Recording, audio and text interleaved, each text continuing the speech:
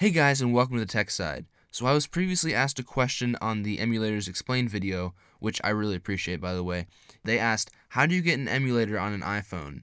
Well, that's a really great question, and we'll get to it after the intro.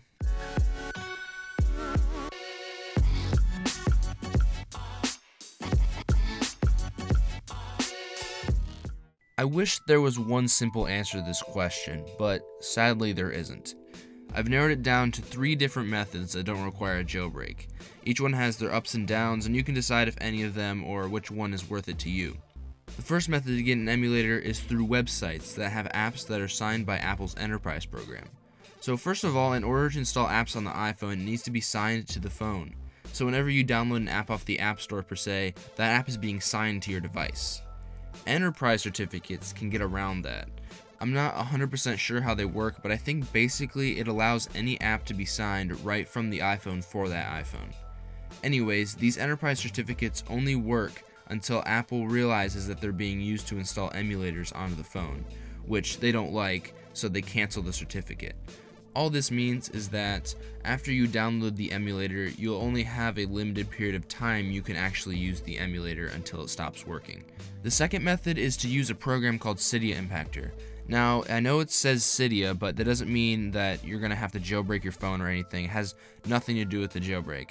What this program does is it runs on your Mac, PC, or even Linux, and it signs the apps and installs them on your phone.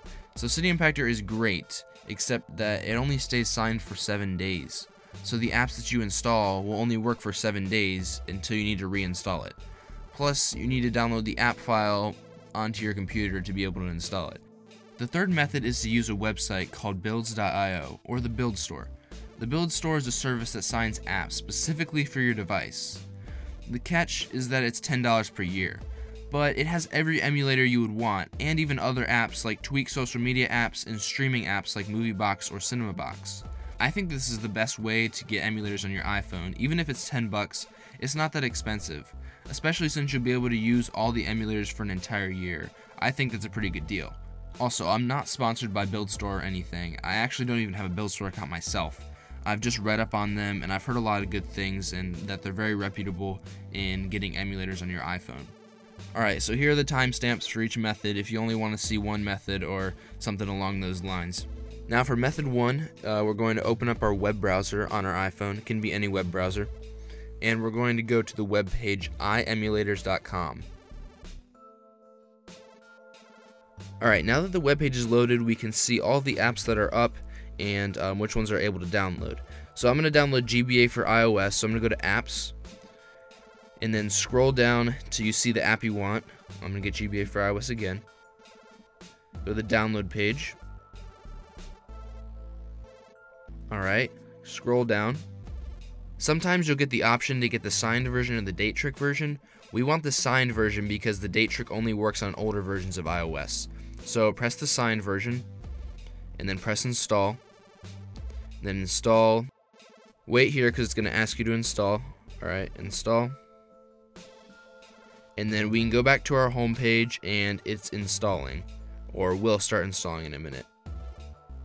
Alright, once your app is installed, you're going to press on it, but we can't use it yet. Cancel that.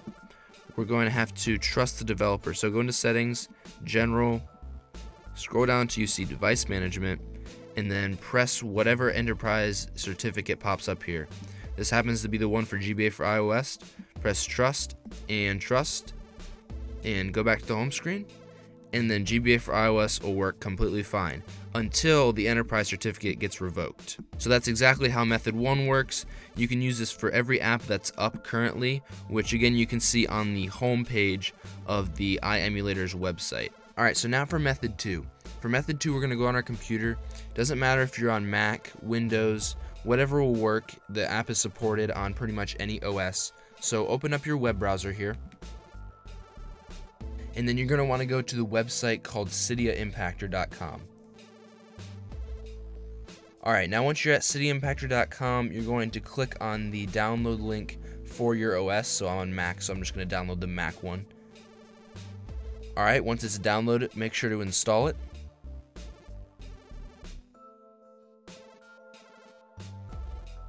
Alright, now once Cydia Impactor is installed, we're going to go to another website called iOSEmulatorspot.com.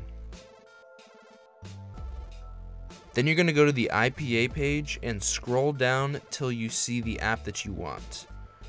So here we go, there's GBA for iOS, and it's going to take me to a download link, and I'm just going to download that through the browser real quick. Alright, and then I'm just going to drag that to my desktop real quick so I know where it's at. Alright, now that we're done downloading everything we need, we can close our web browser. And next we're going to make sure that our iPhone is connected via USB. After you've plugged in your phone, you can open up Cydia Impactor here, and you should be able to see your phone's name right here. Now if you can't, you may want to unplug and replug in your iPhone, but it's not going to work unless you can see the name. Since we can see the name here, we're just going to drag the IPA file right over top of Cydia Impactor. Alright, now it's going to ask you for your iTunes information. All this is going to do is use your iTunes information to sign the IPA file, and it's not going to steal your information or anything. The only thing it might do is send the information to Apple, and that's about it.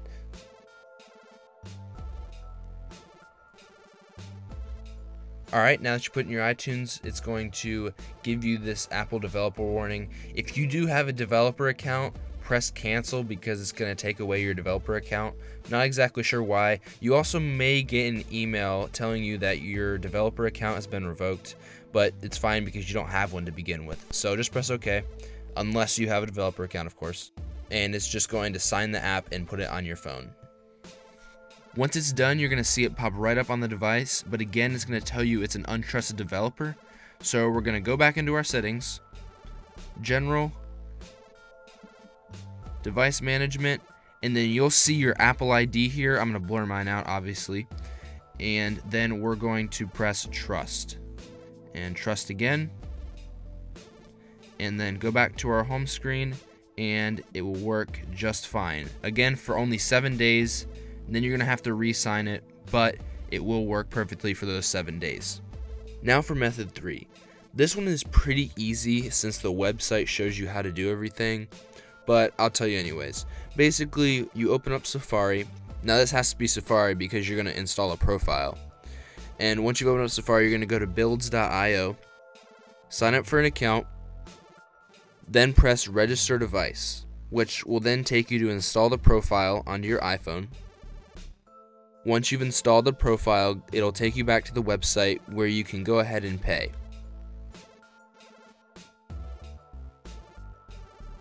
Once you've paid, you may have to wait a couple minutes for it to go through and register your device, but once it's done, you should be able to then install all the apps you want through the website, and they won't expire for a whole year. So there you go, guys. That's how to install emulators on the iPhone. Let me know if you have any questions down below, or tell me if you actually used any of these methods to download emulators on your phone yourself. Thanks for watching, guys, and I'll see you later.